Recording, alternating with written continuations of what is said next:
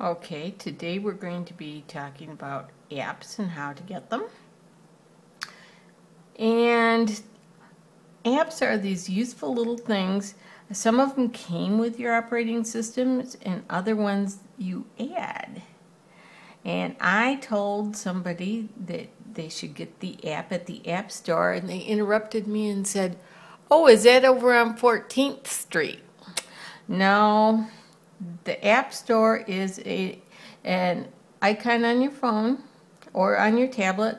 It looks like, kind of looks like a picnic table to me. I'm not sure, but it's an A made out of some little things. And let's just go in there. And again, just like on the iBooks, you get top charts or categories or search or updates.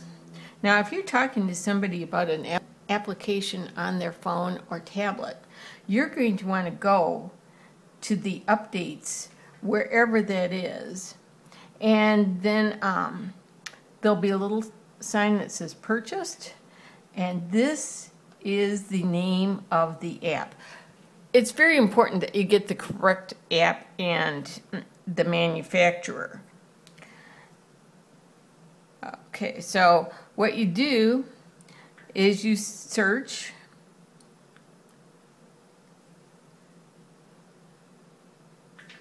We're doing Uverse. Okay, I've already opened this.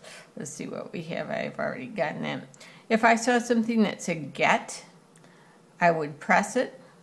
Just like with the iBooks, it's going to ask you for a password, and then if the item was free, it would have said get and install.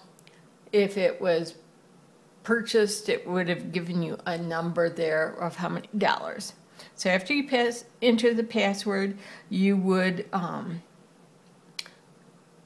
they may ask you for a payment method if this is your first time in there, and then just say none, and you're good to go, and you'll get a little circle and it will download. And anyway, here's an app that you might want. Let's look at this on an iPad.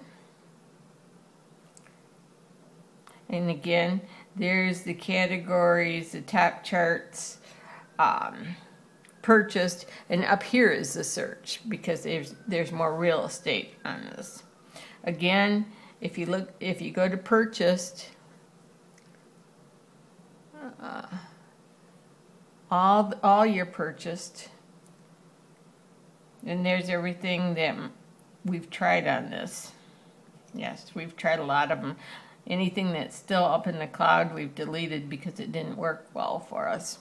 But again, let's try Uverse.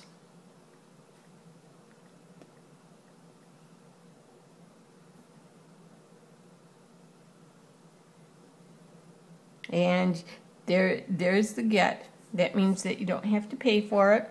And you type get, and then you type install. Install. It's going to ask you for the username and it's going to ask you for your iCloud ID. That password is extremely important to know. And even though it's free, it's going to say bye. Don't worry about that. Just go for it. Now let's take a look at some of the apps. Here's some of the apps that I like. Now we looked at the Uverse app.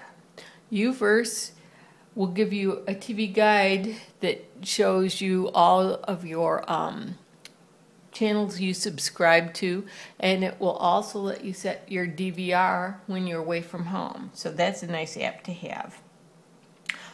Adobe Acrobat, even though your iDevice handles PDF files directly, this one gives you a little bit more control. You can sign them and do other things.